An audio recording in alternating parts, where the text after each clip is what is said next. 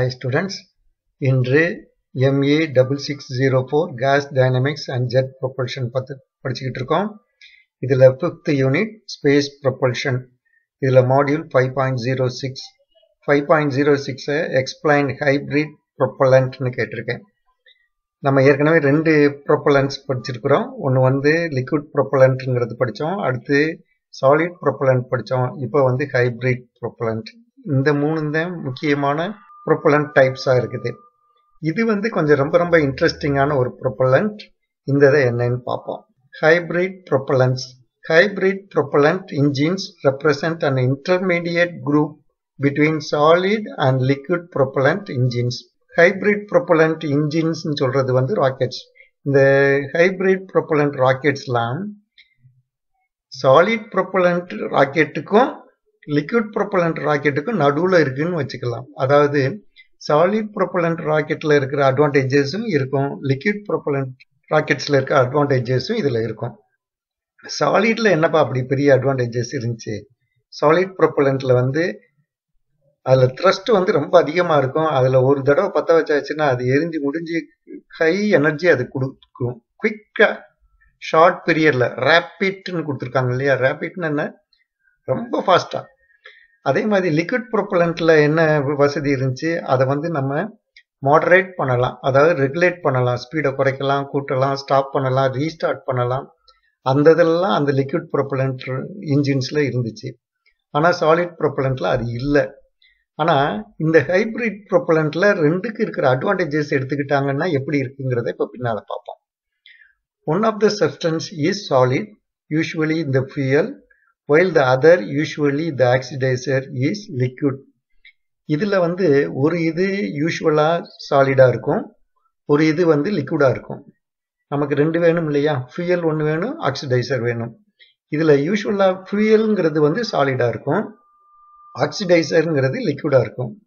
இந்த liquid is injected into the solid whose fuel reservoir also serves as the combustion chamber. இப்போ இதுல ஃபியூலா இருக்கிறது வந்து சாலிடா இருக்கு. அந்த சாலிடை நம்ம எங்க ஸ்டோர் பண்ணி வச்சிருக்கோமோ அங்க வந்து இந்த ஆக்சிடைசர் லிக்விட இன்ஜெக்ட் பண்ணி விடுவாங்க. இன்ஜெக்ட் பண்ணி விடுறதுன்னா என்ன? ஜெட் பண்ணி விடுவாங்க. ரிசர்வாயர் எதுல ஸ்டோர் பண்ணி வச்சிருக்கிறாங்களோ அந்த சாலிட் இத ஃபியூயலை, அதே வந்து ரிசர்வாயராகவும் ஆக்ட் பண்ணுது. The main advantage of such engine is that they have high performance. அது இந்த ஹைப்ரிட் ப்ரொப்பலன்ஸை யூஸ் பண்றதுல ஹை பெர்ஃபார்மன்ஸ் நமக்கு கிடைக்கும். Similar to that of solid ப்ரொப்பலன்ஸ். Solid ப்ரொப்பலன்ஸ்க்கு எப்படி ஹை பெர்ஃபார்மன்ஸ் கிடைச்சிச்சோ அதே மாதிரி கிடைக்கும். But the combustion can be moderated. ஆனால் கம்பஷனை வந்து மாடரேட் பண்றதுன்னா என்ன? ரெகுலேட் பண்ணலாம். Stopped R even restarted. Stop பண்ண பிறகு ரீஸ்டார்ட்டும் பண்ணலாம். இந்த மூணாவது கொடுத்துருக்க கீழே கொடுத்துருக்க இந்த 3 எதுல இருந்தது? லிக்விட் ப்ரொப்பலண்ட் வெஹிக்கிள்ஸ்ல தான் இருந்தது. அப்ப இதுல சாலிட் ப்ரொப்பலண்ட் கணக்கா ஹை பெர்ஃபார்மன்ஸும் இருக்குது, அதை வந்து ரெகுலேட் பண்ணி ஸ்டாப் பண்ணி ஸ்பீடை இன்க்ரீஸ் பண்ணி குறைக்கலாம், ஈவன் ரீஸ்டார்ட் பண்ணலாங்கிற ஃபெசிலிட்டிஸ்லாம் எதுல இருக்கு? இது எதனால கிடைச்சிருக்கு? ஹைப்ரிட் ப்ரொப்பலண்ட்டை யூஸ் பண்றதுனால தான் நமக்கு கிடைச்சிருக்கு.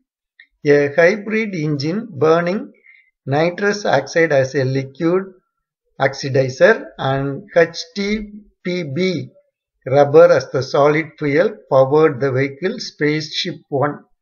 அமெரிக்கால இருந்து யூஸ் பண்ண ஸ்பேஸ்ஷிப் 1ங்கிறதுல இந்த நைட்ரஸ் ஆக்சைடுங்கிறது தான் ஆக்சிடைசரா வச்சிருந்தாங்க, லிக்விட் ஆக்சிடைசரா. HTPBங்கிற ரப்பர் இது வந்து ஒரு பாலிமர். அந்த பாலிமரை தான் சாலிட் ஃபியூயலா யூஸ் பண்ணாங்க. இந்த சாலிட் ஃபியூயல் எந்த இடத்துல ஸ்டோர் பண்ணி வச்சிருந்தாங்களோ அதுக்குள்ளேயே இந்த லிக்விட் ஆக்சிடைசரை இன்ஜெக்ட் பண்ணி விடுவாங்க. அப்போ 2 ரியாக்ட் பண்ணி நமக்கு ஹியூஜா பெரிய அளவுல கேஸஸை டெவலப் பண்ணி கொடுக்கும். அதை வச்சுதான் நமக்கு த்ரஸ்ட் கிடைக்கும். ஓகே, அதனால அதையும் கொடுத்துருக்குறாங்க. இப்ப காமனா யூஸ் ஆகக்கூடிய some common fuel oxidiser combinations for hybrid propellant R. Hybrid ப்ரொப்பலண்ட்னு சொல்லக்கூடியதுல fuel oxidiser என்னென்ன காம்பினேஷன்ல இருக்கும்னா, பெர்லியம் ஹைட்ரைடு அப்படிங்கிற ஃபியூயலுக்கு ஆக்சிடைசர் வந்து புளோரின் யூஸ் பண்ணுவாங்க. லித்தியம் ஹைட்ரைடுங்கிற ஃபியூயலுக்கு வந்து குளோரின் ட்ரைஃப்ளோரைடு அப்படிங்கிற ஆக்சிடைசரை யூஸ் பண்ணுவாங்க. இதே லித்தியம் ஹைட்ரைடுக்கு நைட்ரஜன் டெட்ராக்சைடையும் ஆக்சைடாக யூஸ் பண்ணலாம். இதை ஒரு 3 இது நீங்கள் மனப்பாடம் பண்ணி வச்சுக்கோங்க. எக்ஸாம்பிளுக்கு நீங்கள் எழுதிக்கலாம். மற்றபடி இப்போ உனக்கு ஹைப்ரிட் ப்ரொப்பலண்ட் என்னங்கிறது தெரிஞ்சிச்சு இல்லையா? ஹைப்ரிட் ப்ரொப்பலண்ட்டில் ஒன்று வந்து சாலிடாக இருக்கும், ஒன்று வந்து லிக்விடாக இருக்கும். சாலிடாக இருக்கிறது அந்த ஃபியூயலுக்குள்ளேயே லிக்விடை வந்து ஊற்றி விட்டாங்கன்னா அது கம்பஷன் ஆரம்பிக்கும். ஆனால் அதே சமயத்தில் நம்ம வந்து அதை கண்ட்ரோல் பண்ண முடியும். அதுதான் இதில் இருக்கிற அட்வான்டேஜ். சாலிட் ப்ரொப்பலண்ட் கணக்காக ஹை பெர்ஃபார்மன்ஸ் இருக்கும், லிக்விட் ப்ரொப்பலண்ட் கணக்காக இதை கண்ட்ரோல் பண்ண முடியும். இந்த 2 அட்வான்டேஜ் இதில் இருக்குது. நீங்கள் ஒரு ஷார்ட் நோட் எழுதுறாப்புல இந்த 3 எக்ஸாம்பிளும் இதில் இருக்குது.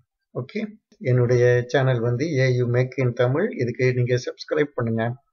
சப்ஸ்கிரைப் பண்ணும்போது ஒரு பெல் சிம்பிளும் வரும், அதையும் நீங்கள் கிளிக் பண்ணி ரிமைண்டர்ஸ் வர்றாப்புல வச்சுக்கோங்க. ரிமைண்டர்ஸ் வந்துச்சுன்னா தான் நீங்கள் நினைவாக என்னுடைய மாடியூல்ஸை வருஷப்படி படிப்பீங்க. அப்போ தான் உங்களுக்கு சிலபஸ் முழுவதும் கவர் ஆகும்.